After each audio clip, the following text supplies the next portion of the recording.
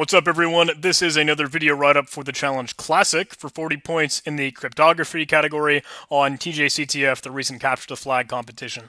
So this says, my primes might be close in size, but they're big enough that it shouldn't matter, right?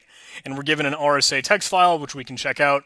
It gives us E, the exponent, and the modulus, and C, the ciphertext. So I'm assuming this is called Classic in that it is Classic RSA. We're given just an N, so we will have to try and factor that modulus to determine P and Q. So let's get started with just a script. Actually, I will go ahead and just call this ape.py. Get a shebang line moving along. So we have a script we can work with. Let's paste in these variables here, and now let's try and figure out how we can factor n. So my go-to was to go to just factordb.com, and when I had tried this, I was not able to actually get any factors here. They literally didn't exist when I solved this challenge. It looks like they are visible now, so we can go ahead and snag them.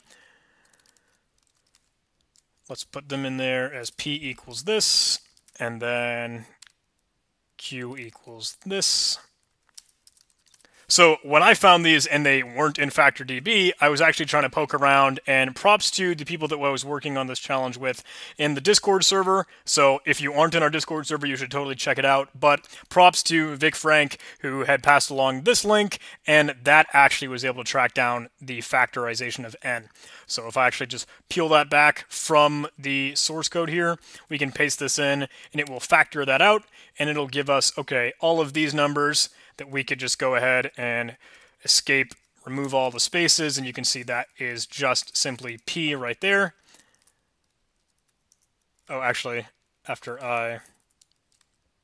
did I just take that N? I forget what I grabbed.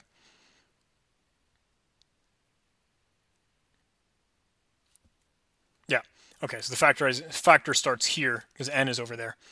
It displays that out first, so not entirely needed, but we can cut those out. And then if we pasted that along, okay, you can see that right below that line is P. So that was the factor that I had found, and props to, again, Vic Frank for finding that for us.